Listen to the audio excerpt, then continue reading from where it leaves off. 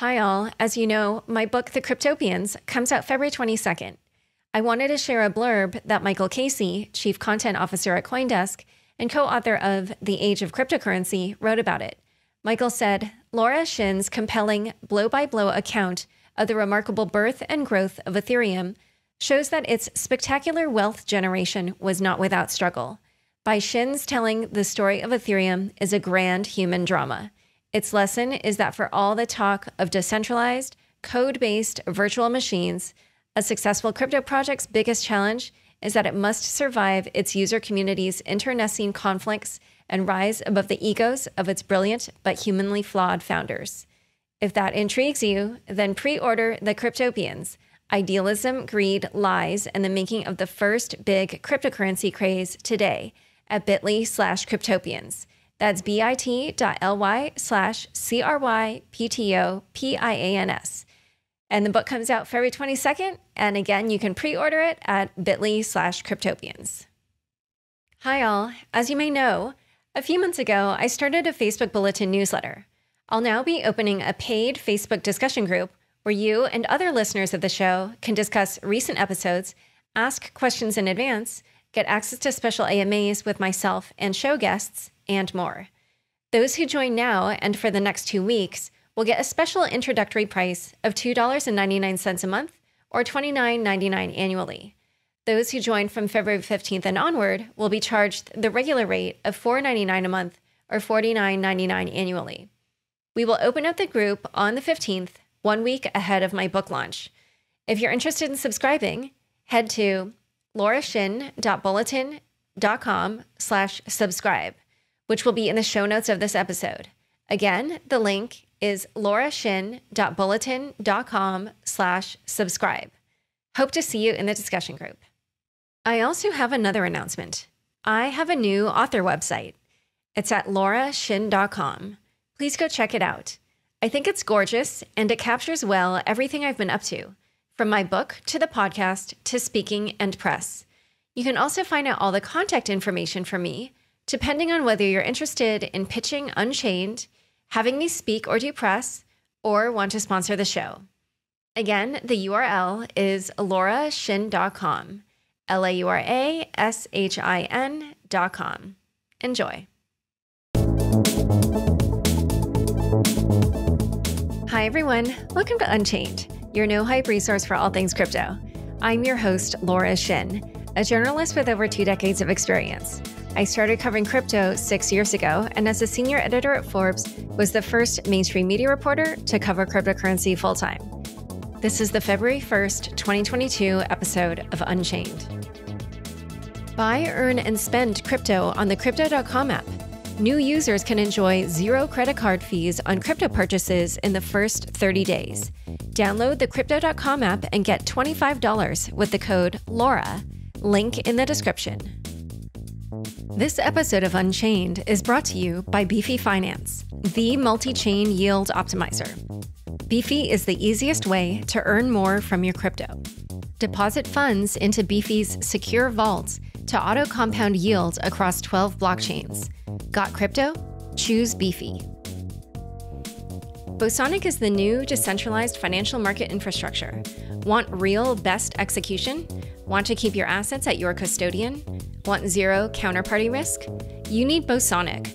Bosonic ensures fiduciary certainty for institutional digital assets trading. Today's guest is Trevor McFedries, CEO of Dapper Collectives and founder of Friends with Benefits. Welcome, Trevor. Hi, thank you for having me. Thanks for being here. So you used to be a DJ, and you also created the famous CGI influencer, Lil Miquela. Tell us about your background and what you were doing before you got into crypto/NFTs/DAOs. I typically say in these kind of like tech interviews, that I have an atypical background, but I feel like folks in crypto come from all walks of life. So maybe mine is more typical than atypical. But I grew up in the Midwest. I grew up in Davenport, Iowa, and moved to Los Angeles when I was 16.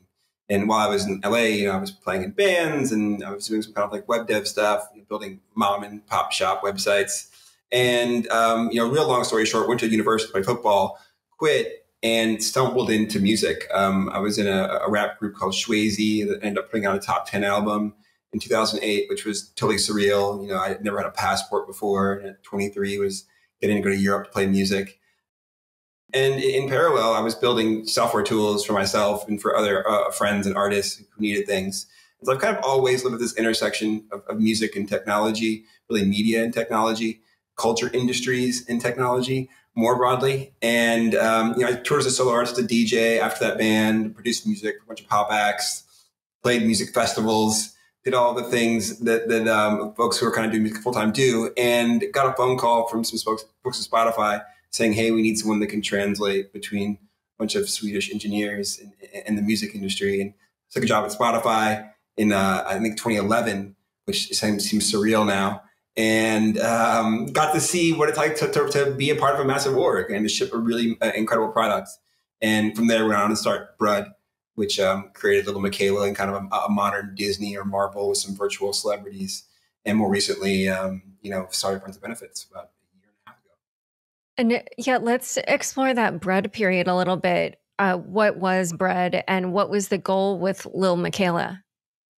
Yeah, so Brud still very much exists. So the goal was really to try to create a celebrity and really scalable narrative. Started with this idea that media can be transformative. That in my lifetime, I had seen more change from television programs that have grabbed and kind of created these dominant narratives versus public policy. So television programs like Will and Grace that are largely responsible for gay marriage in the U.S., or even programs like the Jeffersons or other programs that help shape the way Americans understand African Americans. And so the dream was to say, hey, in an era with more global issues than ever, whether it be economic or climate or pandemic, if we could create celebrity and narratives that scale like software that can touch billions, perhaps we could kind of nudge the whole world into being more empathetic or more tolerant or more effective at creating the change that we want to realize.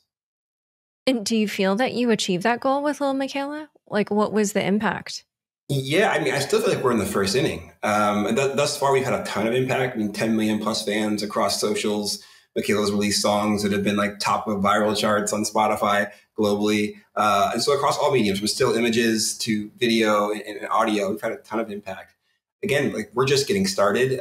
The bet was really kind of on this emergent, I guess what folks are calling now the metaverse, what I called kind of like spatial computing era, this like next shift in computing. And we always saw virtual goods and virtual economies as being a big part of that. And so in parallel, I spent a lot of time in crypto and Web3.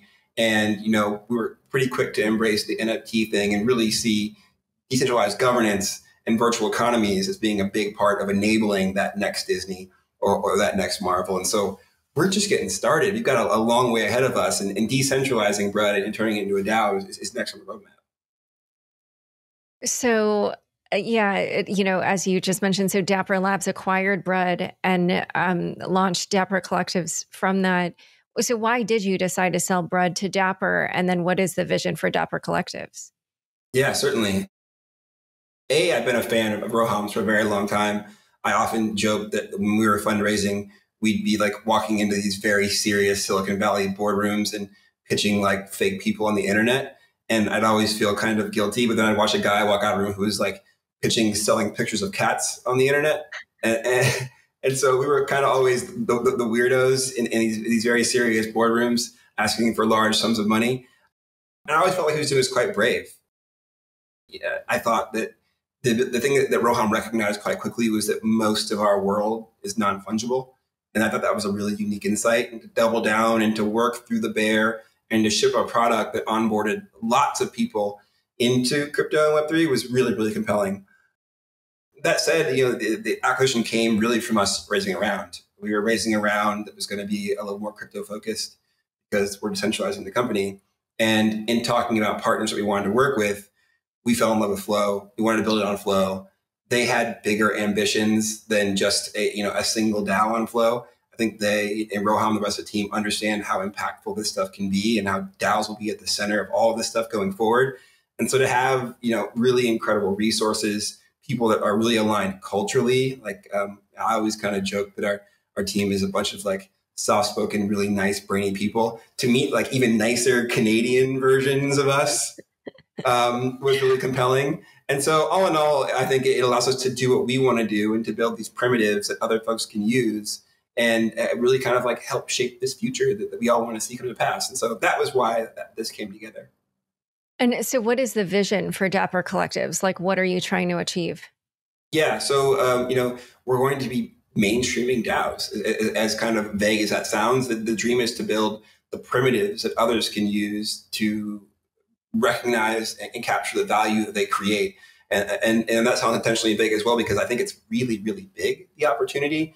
Folks in my world, creative people, kind of joke about how people selling JPEGs for $70 million. But I think if you were to start from first principles and say, what is really valuable in the life of ours? I don't know that you'd start with like equities and bonds. You'd probably start with like art and music and media and food. These things give our lives meaning. And there've been a lot of obviously rent-seeking middlemen and like platforms in the middle of that creative process who've captured a lot of that value. And so we think DAOs can enable, media companies like our own to recognize and realize that value and to make sure it flows to the edges of the network. It also allows us to like bring, our fans and our peers really into the fold. Traditionally, they've been siloed. There have been Disney on one side and then Star Wars fans on the other. And every now and then Disney's calling Star Wars fans to figure out what the weather in Tatooine would be like, because they have more knowledge than the folks internally at Disney. And we think, kind of blowing up those silos and bringing people under one roof and aligning incentives such that people can work together could be really, really meaningful and hopefully solve a lot of the pain that's especially felt in media orgs, but really in any collective or any organization. And so that's why we're thinking about collectives, people coming together, trying to realize important things and using, consensus and Web3 and the primitives that we create to organize and realize them. And so just in your vision of whatever this future is of all these different DAOs, all these different collectives, what will they be doing? Like, what is kind of the variety of different types of DAOs that you see? Oh, gosh, they're endless. I mean, at some point we can probably talk about friends with benefits is a kind of an easy answer to that question. But I think the really compelling stuff for people that are, especially in our industry in media, is, we have a generation of kind of Web 2 media orgs that are probably quite frustrated. I think if you're an employee at Vice or at Refinery 29, you've probably seen some stock options depreciate tremendously. If you're an investor, you're probably quite frustrated. And if you're an operator, you're probably quite frustrated. And I think that's because there clearly is demand for this media and this content. And I don't know that there are effective business models. One of the things that I've always, the tension that I've always lived with is this idea that information wants to be free.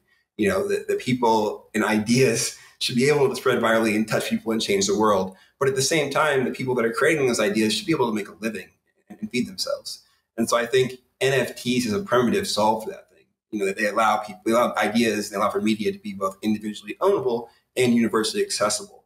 And so with that at the center of this potential business model, can we start to create primitives that incentivize people to create those assets, participate in the creation of those assets, and then see an outcome that rewards them, but also has like funds flow to a treasury that can allow this thing to exist and to continue to expand. And so, in short, incentivizing people to create media assets and then making sure if they participate in that creation, they get a piece of the upside of the sale of that media asset as an NFT, and then fund flowing to a treasury that allows us to, or any other org, to build better tooling and do things better, faster, cheaper, whatever they see fit. Yeah, you are definitely preaching to the choir as a creator and as a journalist whose career started with the internet. Like, I worked at newsweek.com. That was my first job. And then the wallstreetjournal.com and then the newyorktimes.com. And I think roughly a decade after I started at newsweek.com, Newsweek was sold for $1.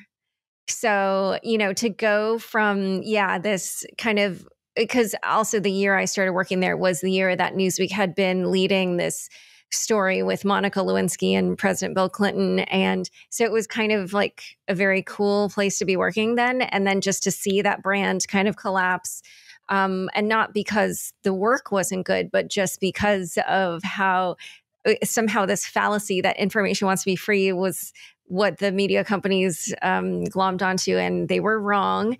You can charge money and people will pay for things that they want. So when Dapper Labs acquired Brud and they announced Dapper Collectives, Dapper Labs CEO Roham Garagoslu, who you've been mentioning here, told Decrypt, quote, "The space of DAOs is probably the most interesting space to us after NFTs and very complementary to the work we're doing, both with big brands as well as our own IP." So how do you see NFTs and DAOs coexisting or converging or otherwise complementing each other? Yeah, so they're probably really simple, obvious ways, right? Like investor DAOs, Flamingo DAOs, other examples of people that have come together to collect and share in the upside of the NFTs that they built or that they've created, or pardon me, that they've bought and brought into their DAO.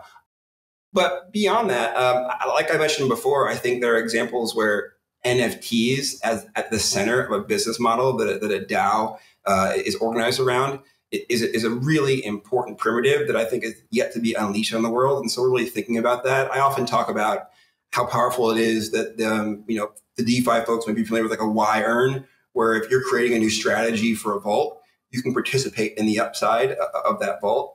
There is a world where a DAO is putting up bounties for coverage of a certain topic, and people are executing against the coverage of that topic, whether it be in video or written form, whatever it is, and then publishing that, as an NFT. And folks are collecting that because it's an important work. At FWB, we sold Matthew Ball's Metaverse essay for $500,000, which is nuts, right? Like it's an essay that lives for free on the internet. But I think there's obviously a collectible nature to all of these things with history, people collecting Time magazines, other important assets. I think you're going to see them get fragmented. I often think of someone like yourself, or even like Eric Weinstein is coming up with neologisms all the time. If you could own the first clip of a podcast as a catchy phrase, as "we're all going to make it," or something that's become a battle cry, is that important and collectible? I think so. And so I think there's a ton of opportunity around taking media and all the things that we're creating on the internet, because all of us are creators, and allowing people to collect bits of them or parts of them. And then as you extend that, all of the things that we're creating and sharing online make us storytellers. And so I think a lot about what we do at Brud as kind of being this kind of Uber storyteller or Uber creator. And if we can solve for ourselves, there's lots of things that we can kind of hand down to the individual creator or smaller creator to help enable and kind of improve their lives.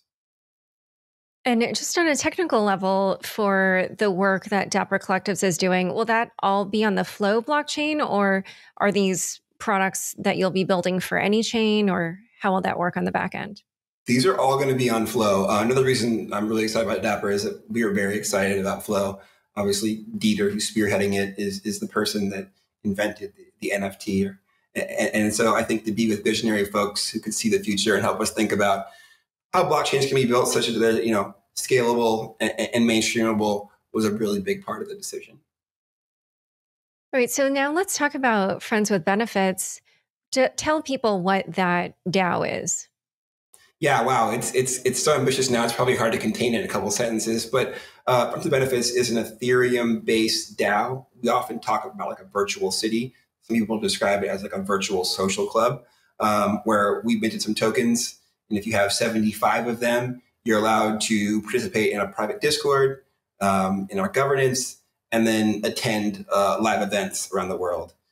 Beyond that, there's software products and other things that are being developed. But the nuts and bolts of it are, if you own tokens, you get to be a part of this private club or community and participate in shaping its trajectory. So at times in the past, the entry fee to the highest level of 75 FWB was more than $10,000. Right now, it's like slightly under $4,000. What do you say to people who criticize Friends with Benefits as just being an expensive or exclusive online social club or even chat group? I usually say fork it. Like that to me is the beauty of Web3, is that all these things exist so that people can kind of build their reality. That said, I can understand how it can be a contentious thing. And one of the things that our community has done is create fellowship programs and other programs that make sure that like underrepresented people in the space are a part of our community. And so my opinions haven't always been in alignment with the community. And I think that's the beauty of the DAO. In my day-to-day life, I'm a dictator. in FWB. I am just another mere citizen of this virtual city who thinks that, creating robust, sensible boundaries are one of the most important parts to defining a community. And I think what the community has said is we agree-ish. Like, we want there to be boundaries that make this a space where people can have conversations they might not be able to have in other places. We want a space where people are challenged and their ideas are elevated. But we also want it to be a space where anyone who could improve this space can exist. And so that's why things like fellowships come to pass. That's why we see lots of people in the community, buying NFTs on Zora in FWB so that those artists can join, other things like that. And so, in short, I understand their concerns. And I think that the beauty of Web3 is you can fork this stuff and build whatever kind of better thing you want to build. And so when you look at the applications for the fellowships, what kinds of qualities are you prioritizing? That's a great question. I mean, I wish I could answer it accurately. We have a fellowships committee. One of the things that's cool about, FWB is these different subcommittees. There are local city groups. There's a membership committee that's vetting anyone who applies to join. And there's a fellowships committee that's actually, headed up by a few folks, one of them being Pat Locke, who's a very influential artist, DJ and producer. And those folks are looking for lots of things. I think most importantly, they're trying to create a community that reflects the real world. I think there are, definitely folks who got a head start, but, women, people of color, other folks who might not make up the FWB community yet that we can identify and bring in and bring it up to speed. We absolutely want to do that. And at the moment, how many members are at that highest tier?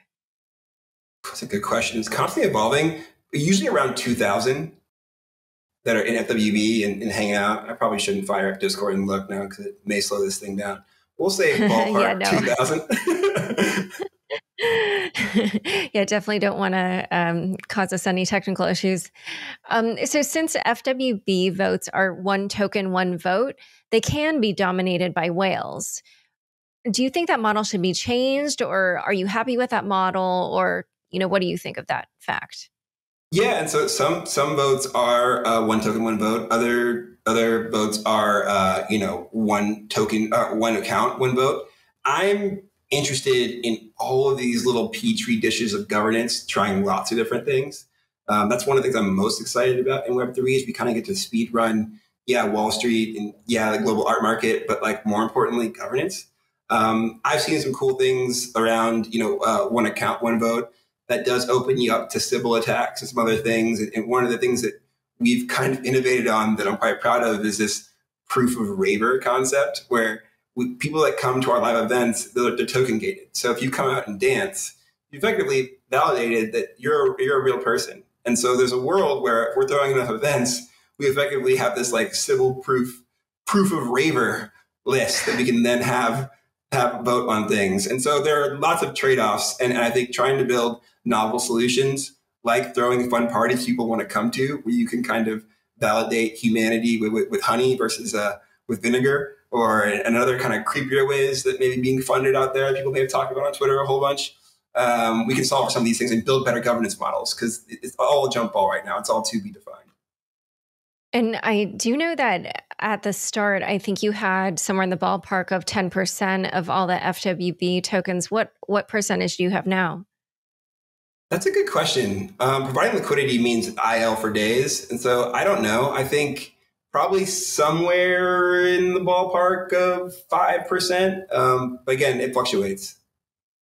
And is that something that people just, seem okay with because you are the creator, or do you see kind of, more, I guess, initiatives to try to democratize things even further? I would love for the tokens to be as democratized as possible. I think thus far, what we've tried to express to the community, I think what they've expressed back is that we're going to iterate quickly and change things that don't feel right. And so we do these things called seasons. So every season, we basically come up with a theme and we say, hey, in the previous quarter, previous 3 months, these things went well and these things went poorly.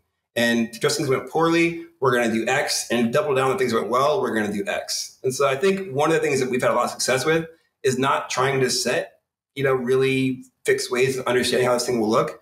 We want to be able to change. We want to be able to tweak things. We want to be able to build the most sustainable, resilient FWB we can, even if it did start as kind of a weekend haha project. And so what are some of those things that went well? And then what are some of the things that you guys have been trying to improve upon? Yeah, I think live events have gone really well.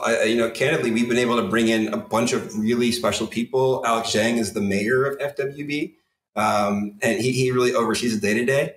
And he was very bullish on live events. I think my crypto history and scars of the past have led me to be wary of things that are off-chain.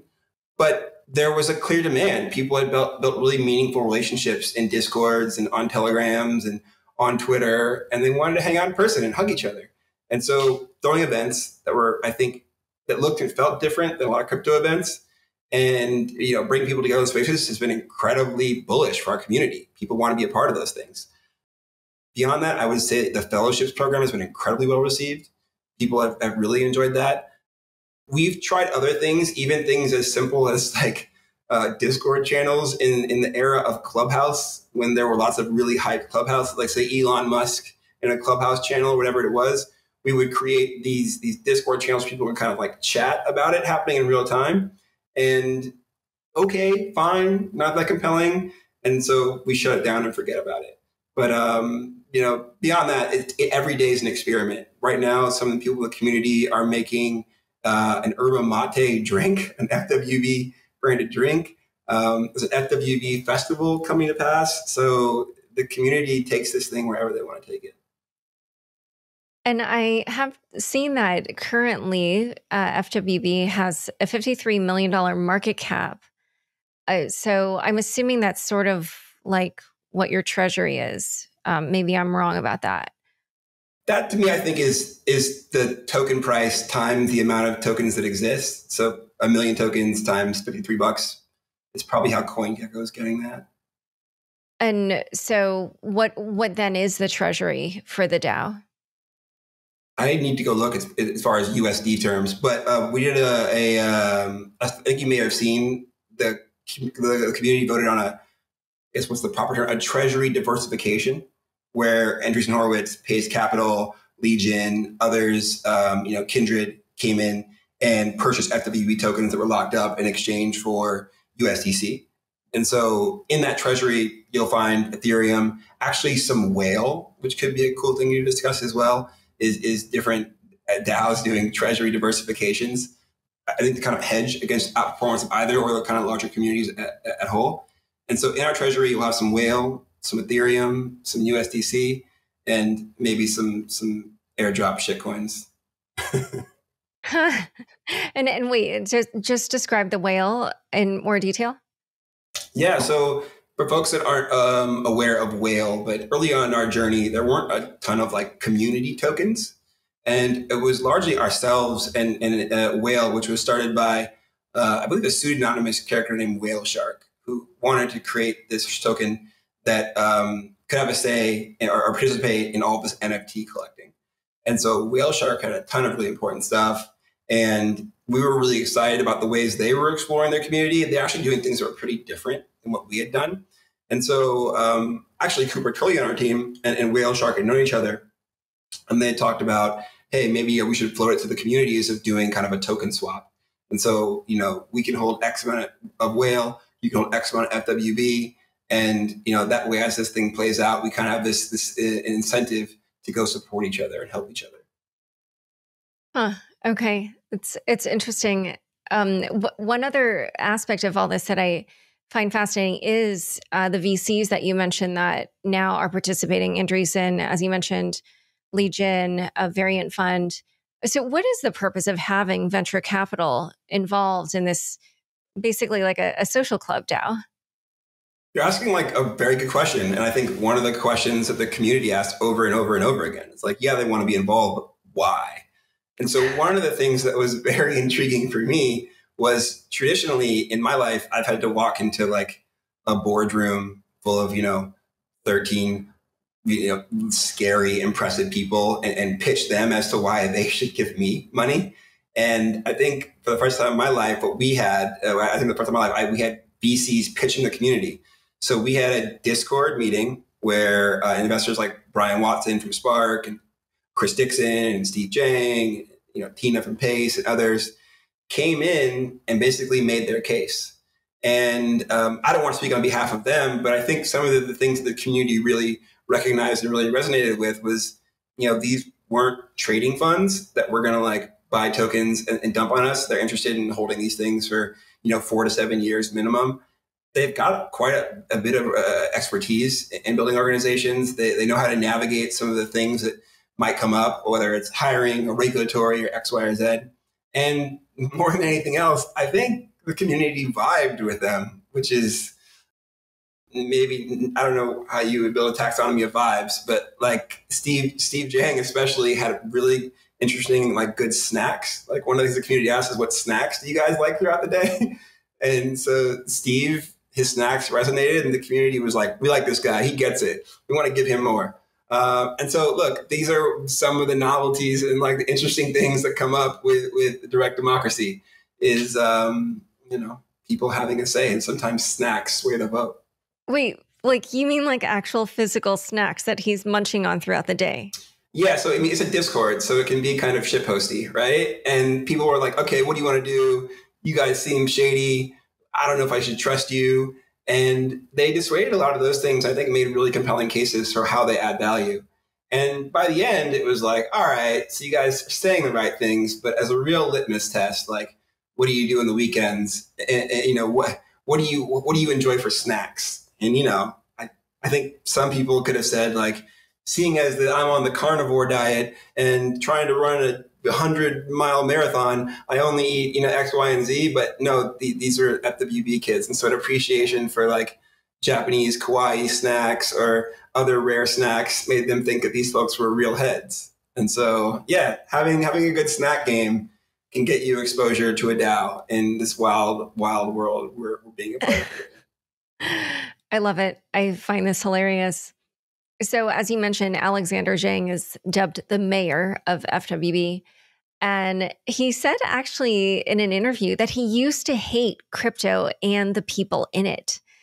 And I guess he obviously feels very differently about FWB. So who are the people that are involved in FWB, obviously besides the VCs that we mentioned, like just in general, kind of the everyday person that's in it? Like, are they people who are normal crypto people? Are they non-crypto people who just heard about this? Or like, what's the mix?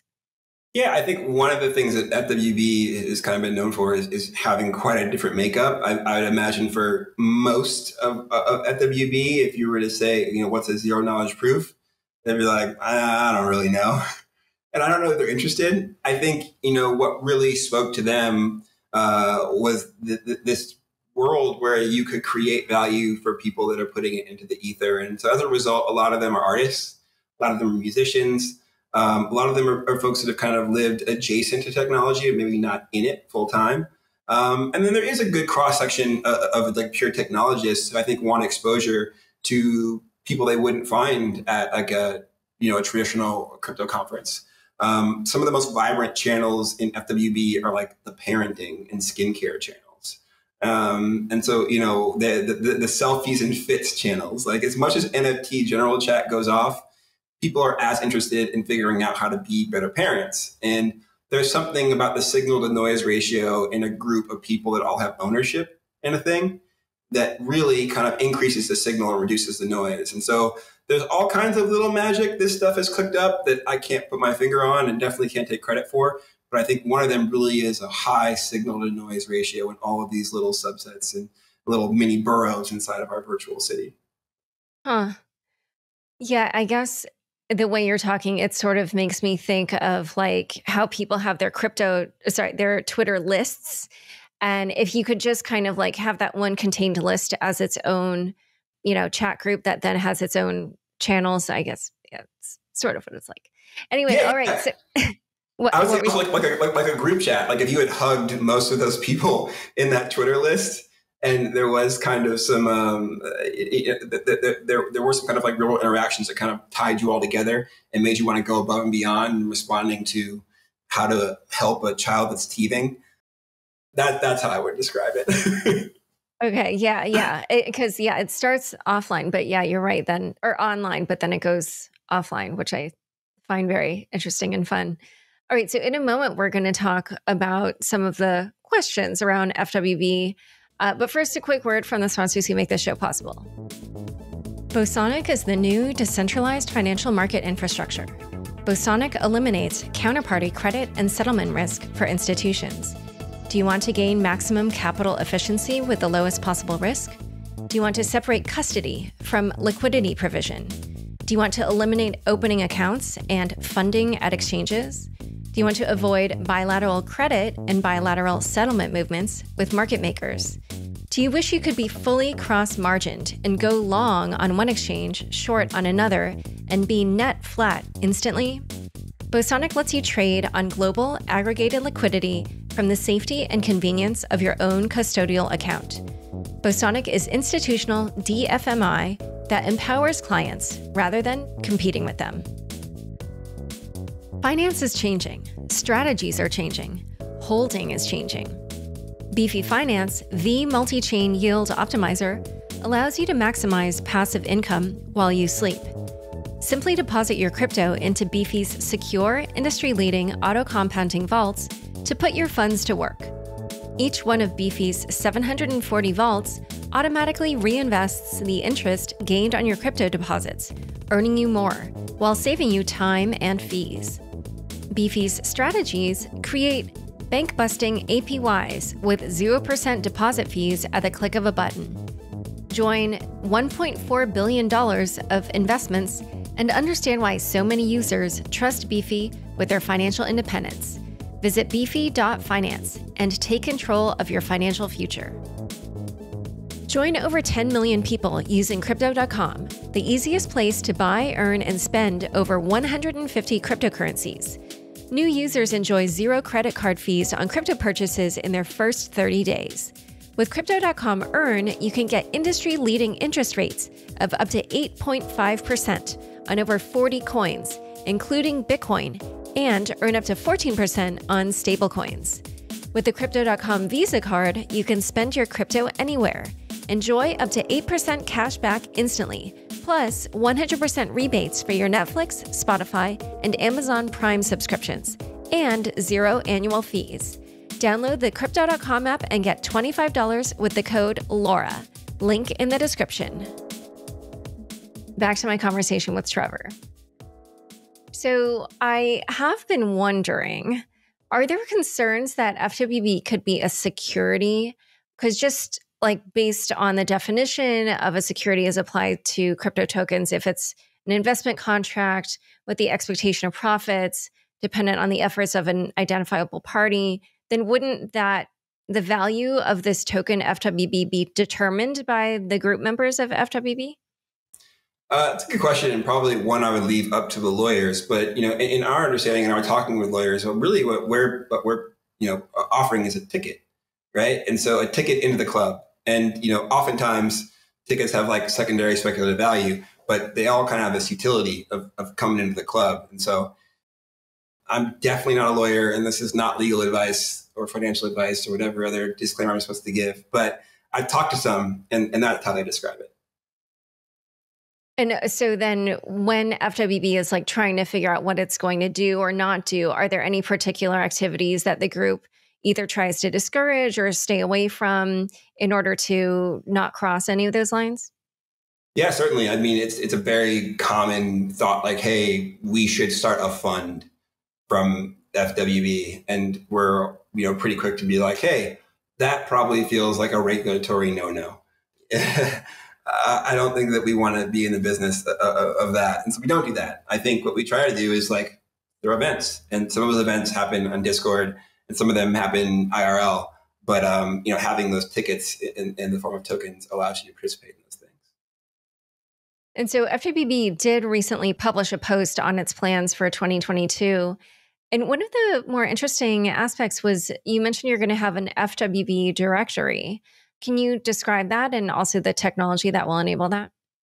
Yeah, and really I should have Mike Bodge and Dexter and others who are on the product team speak to that more accurately, because I'll probably flub it here. But at the core of it is we have a lot of interesting folks. Throughout the years, anyone from Virgil Abloh to Holly Herdman, is participating in conversation. And I think the idea that you could more accurately find these folks, engage with them, and figure out things to collaborate on has always been compelling.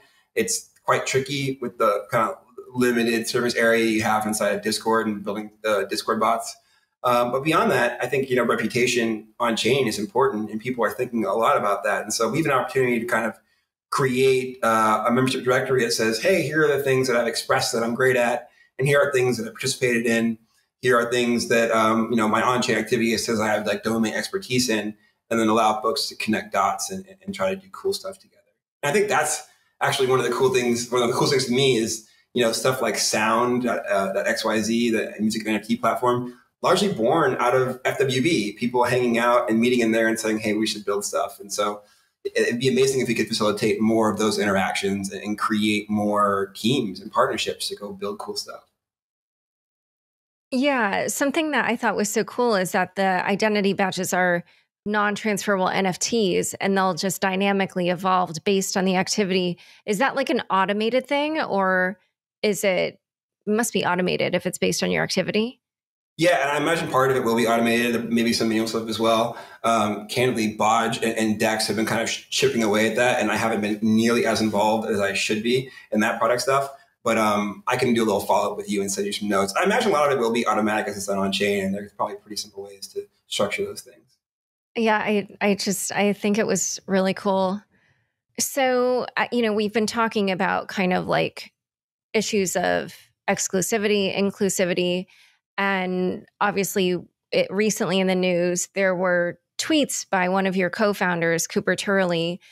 These were 9-year-old tweets. And so he was probably about 16 at the time he made the tweets, but they did express racist and homophobic sentiments.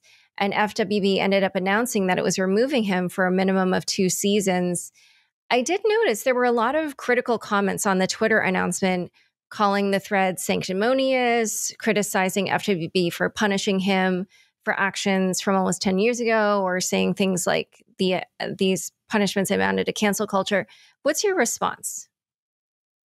I never want to speak on behalf of FWB, but I think, what I was really proud of is that FWB had plans in place for any of these kind of things. The code of conduct that was built by FWB members that Cooper participated in, the community made a decision, and that was that. Now, as far as me personally, I can't really speak to the how the comments will be interpreted as being homophobic, but as far as the racist stuff, the things people were really upset with were him using the N-word, saying nigga in tweets.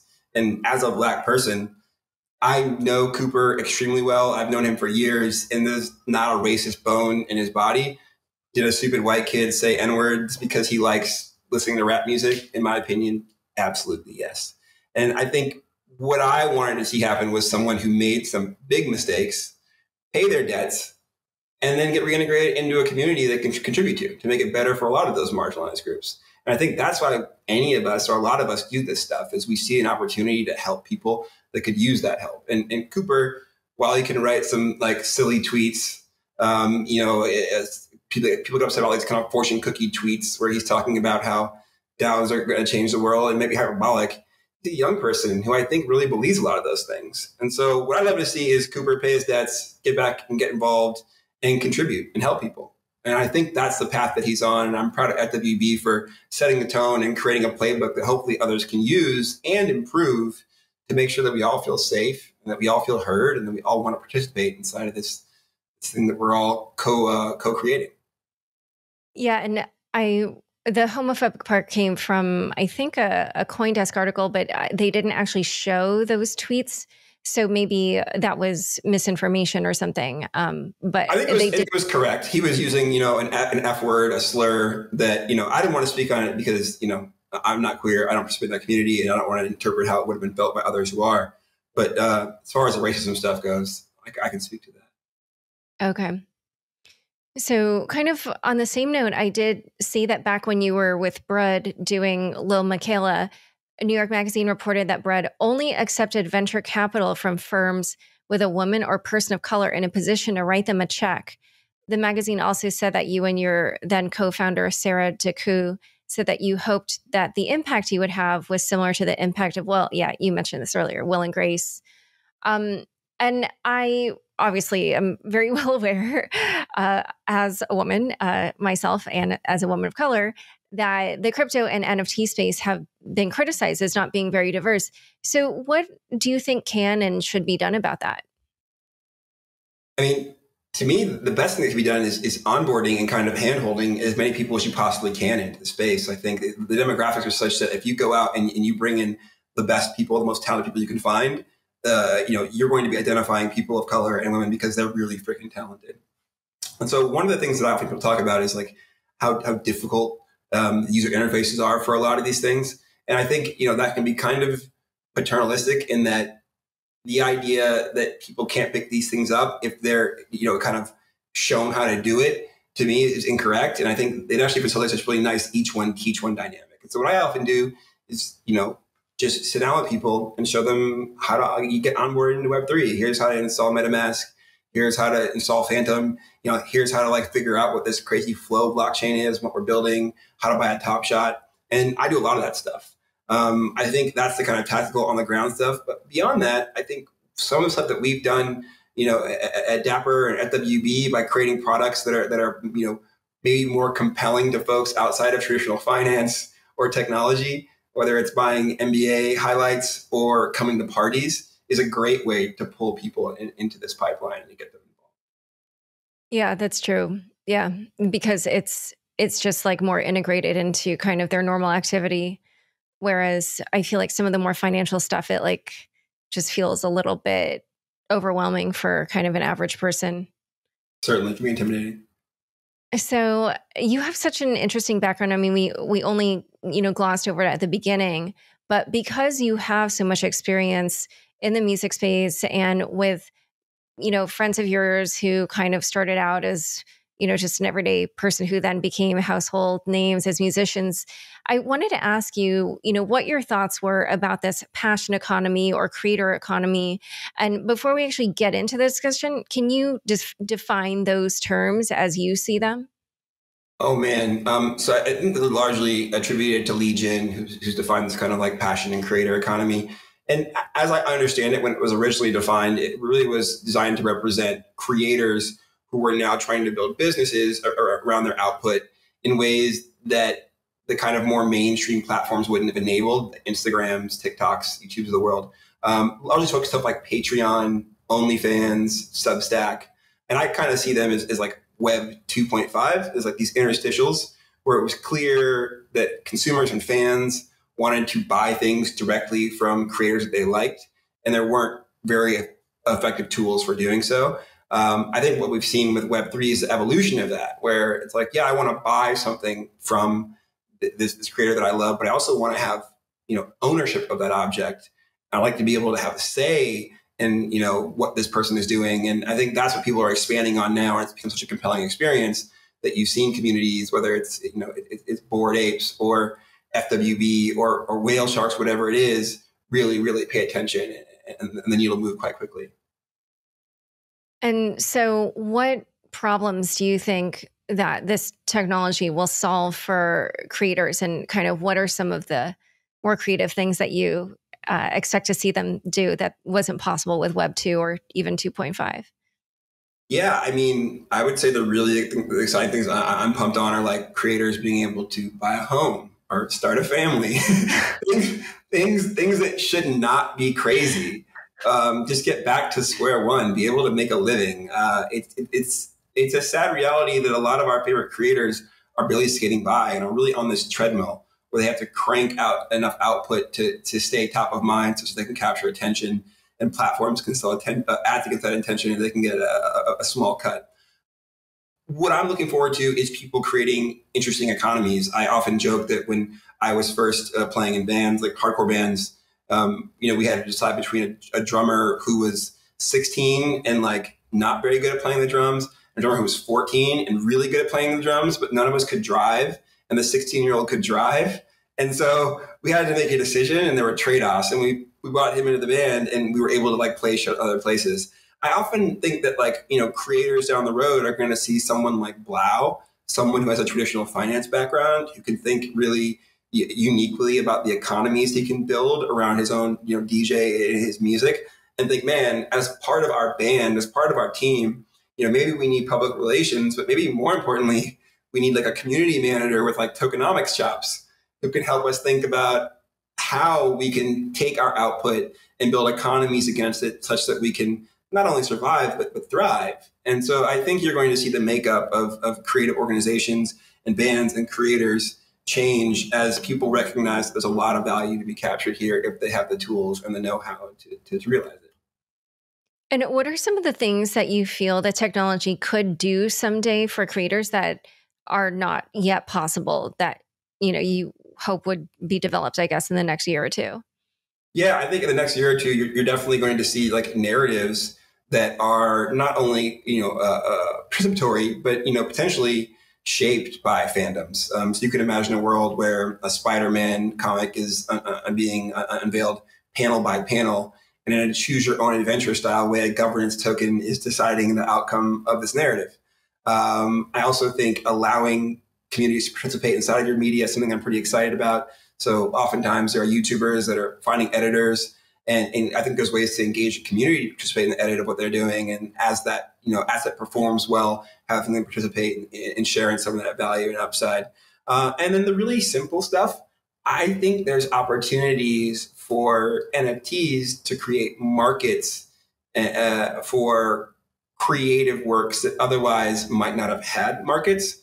So my friend David Rudnick talks a lot about poetry, and I couldn't agree more. I think we live in a world where like the value that poets create is really not reflected in their quality of life or the way they live. And so I think the idea that I could participate in kind of collecting poetry or different written text, and I could potentially speculate with a time horizon that's 30 to 100 years versus the really kind of short windows we have now in an attention economy where we don't know if Vine will be here tomorrow or Flickr will be here tomorrow, I think really changes the game. And so the major themes for me are creating economies around markets and markets for things that otherwise wouldn't have had them, like poetry or contemporary dance choreography or whatever you'd like.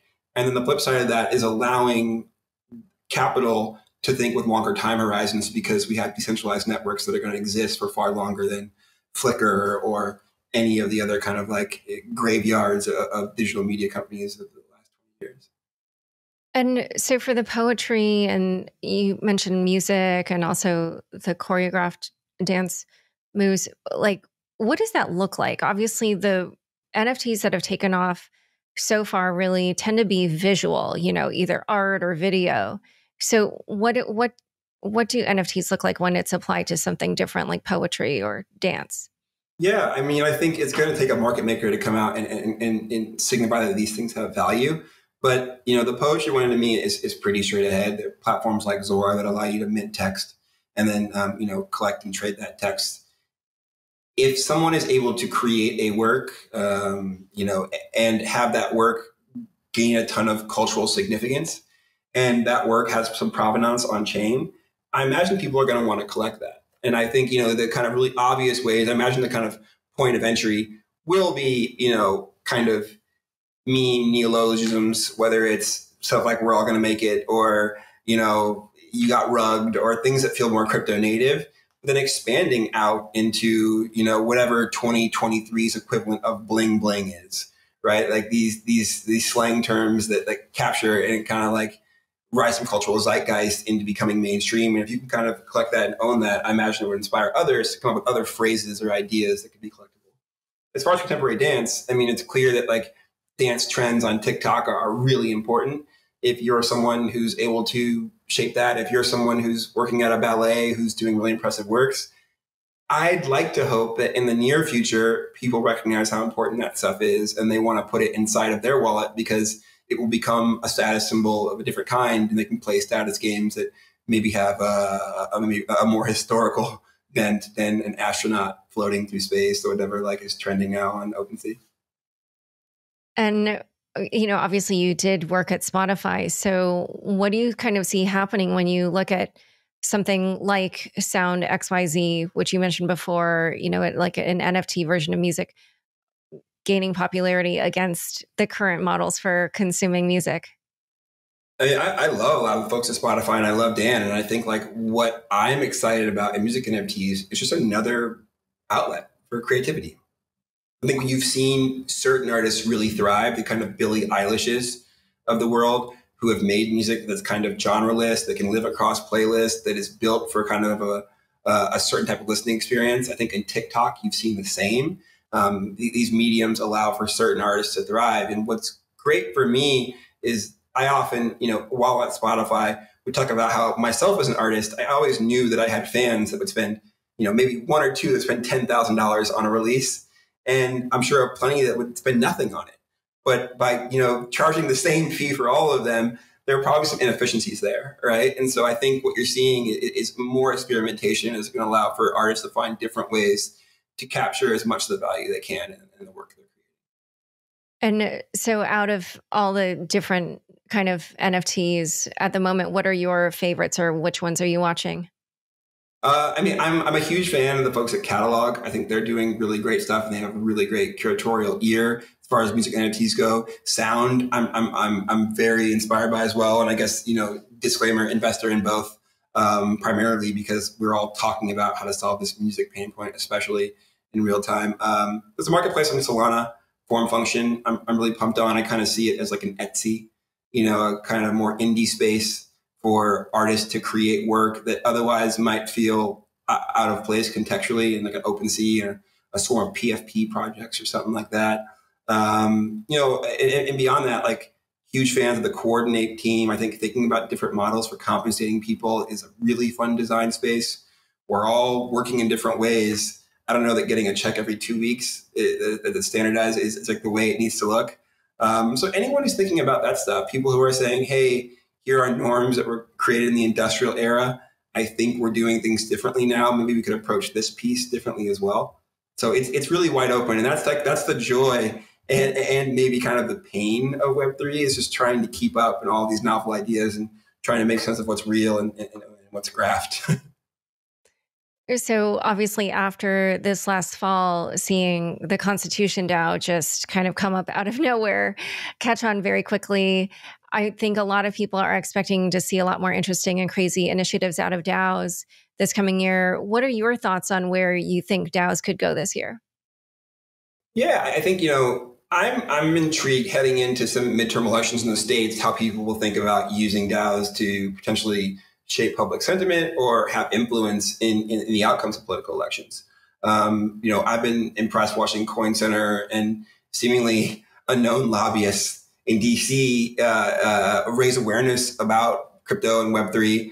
And I think as folks recognize that there's a couple $1 trillion that have flowed into this new influential group of young people primarily, they might want to kind of bend their will towards those folks. And so I think, there's a lot of discontent and, latent discontent in this country that could be mobilized by engaging with the Web3 community. And so that's one thing I'm excited about for DAOs is, governance informing macro governance, especially around things like climate that I'm quite passionate about. Beyond that, I do think the kind of not so novel ability to raise dollars quite quickly for causes, whether it be buying a constitution or other things, isn't going away anytime soon. And so I think you'll see more attempts to raise dollars to do really novel things. I'm hoping it lends itself more towards like open sourcing dialysis versus like, I don't know, buying rare video games. But that's the kind of stuff that I'm really excited about for DAOs is like governance, thinking about new future of work stuff. And then if you're going to like pool a bunch of dollars, can you use them effectively to create real world impact? Huh. Well, when you talk about the dialysis thing, I mean, I guess that would assume some kind of specialized knowledge or working with people who have that specialized knowledge. So is it just more like a fundraising effort to then connect to the right people, or like what would something like that look like? I think that's, one of the major challenges, right? But when we get into kind of, wow, these are all hypothetical, and far outside my pay grade. I think we've joked about on Twitter, like, buying the rights to, medications and open sourcing them through DAOs. But there are all kinds of challenges in that and bringing it to practice in real life. But I think pooling capital it seems quite silly to folks in crypto because Ethereum flies around, millions of dollars fly around for zombie JPEGs every day. But being able to pool that capital is often one of the most difficult parts of realizing any of these kind of more outlandish moonshot ideas. And so if you can kind of drum up support and you have these giant coordination mechanisms like Twitter or something with a layer of capital on top of them, you can do more than just, show up and like flash dance in like a flash mob in like the early 2000s. You actually can like put that capital together and like try to change something systemically. And so that is directionally what I'm thinking about. It would be identifying talent, hiring them, and realizing things. It could be as simple as saying, hey, there's a really rare illness and, the medication costs $10,000 a pill. And we could probably buy it for $50 million, and maybe it only helps 100 people a year, but changes their lives. So, that's the kind of stuff that's far outside of my pay grade. But I think the ability to pool capital is meaningful and novel. And I think it feels, it doesn't feel quite that novel to us who've been in Web3 for a long time, but for folks outside of it, it's a big deal. And finally, for social tokens, which I think are very relevant creators, what are you kind of looking forward to this coming year? Like, where do you think those are going? Yeah, I mean, there are seemingly lots of platforms and protocols that are taking on, I think, with what a lot of folks always talk about, which is like, the stock market for rappers or whatever it is. There is seemingly some demand for speculating around talent or kind of having allowing folks to participate in markets that they understand, probably better than like a Goldman Sachs executive. I do think that NFTs have an opportunity to kind of like step on into the community token, social token turf, and maybe shape what that looks like as well. You kind of see some of that with the PFP projects, where if you hold an NFT, you get to participate inside of Discords and other kind of like governance in a different way. And where I'm kind of most intrigued is seeing how people can extend some of these token benefits on chain versus kind of the easy stuff. IRL, I think it's great to say if you hold this token, you can come backstage forever. But I like to see people kind of extend and maybe challenge themselves such that like, hey, if I live in the right regulatory environment, can I allow you guys to participate in the creation of this tour and the upside of the ticket sales? But that's all, pipe dreamy stuff. We'll see if that comes to pass. All right. Well, this has been such a fascinating conversation. Where can people learn more about you and your work? Oh man, I'm generally just kind of like trolling and shit posting on the internet. But if you want to participate in some of that, it's WHATDOTCD what.cd on most of them. And then if you want to email me, you can just do trevor.mcfedries@dapperlabs.com. Perfect. All right. Well, thank you so much for coming on Unchained. Laura, a pleasure. Thank you very much. Thanks so much for joining us today. To learn more about Trevor, Dapper Collectives, and Friends with Benefits, check out the show notes for this episode. Unchained is produced by me, Laura Shin, with help from Anthony Yoon, Daniel Nuss, Mark Murdoch, Shashank, and CLK Transcription. Thanks for listening.